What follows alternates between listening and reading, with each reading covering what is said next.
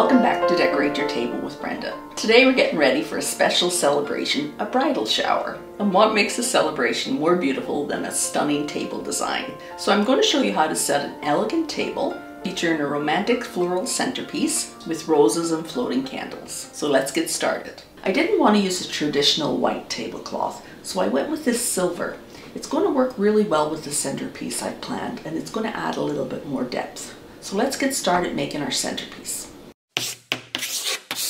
So I wanted my centerpiece to be long and thin. I'm using these glasses with floating candles in them. So what I did was I used those as my measurement. I used foam core as my base, and I glued on some little pieces of floral foam.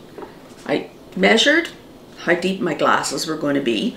For my main centerpiece, I'm going to have 5 glasses, and then for the guest tables, I'm only going to do 3, and I'm going to change that up a little bit, so stick around and I'll show you how to do that later.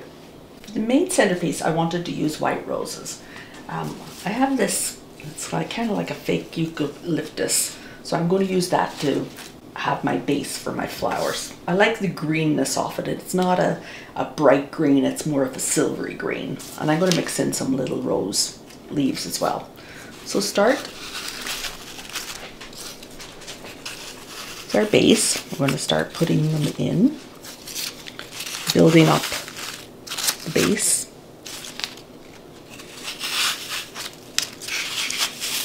Some I kind of angle them sideways because when I put my glass in,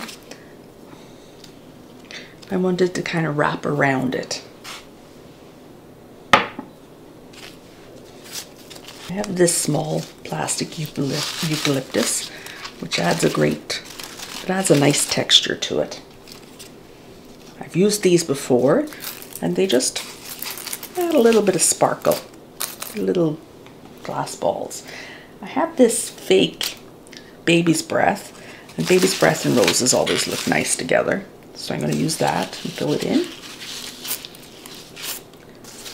And then I'm going to put in some roses.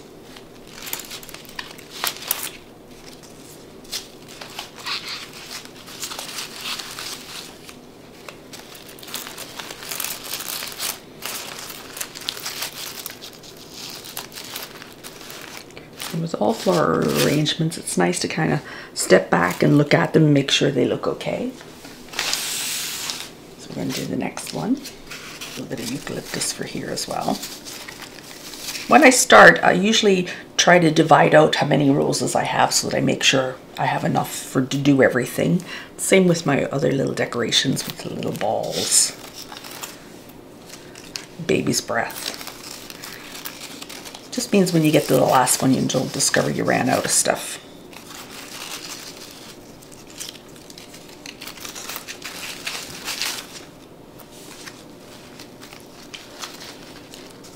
That looks nice, so now we're going to set it on our table. So this is a very versatile centerpiece. I could put my glasses with my floating candles in a straight line like this, and it looks very nice. It has a nice elegance to it. But I wanted to change it a little bit. So to change this up, I'm going to use these glass bowls and this glass, and it's going to create some steps. So let me show you by pulling out the 3 center candles. Put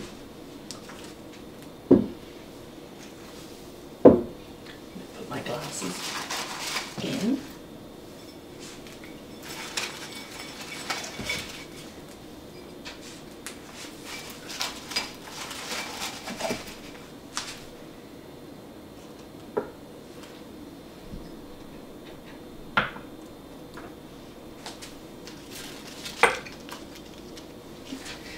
And that just gives it a different look.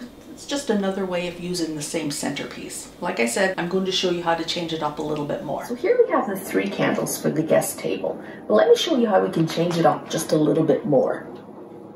I've taken off the candles and set them aside. I'm going to finish removing the white roses. Like I said, this is a very versatile base. So we're going to start with some pink.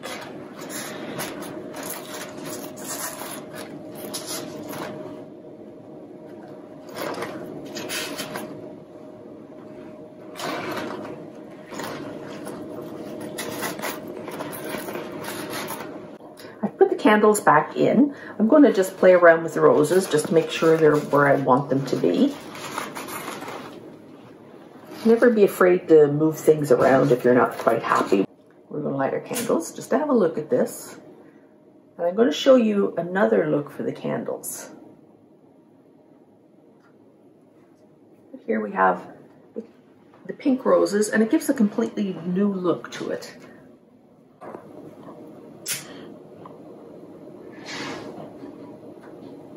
And there we go. The wine glasses give it a different look again. And it's something that can help make your guest tables look a little different from the main bridal table.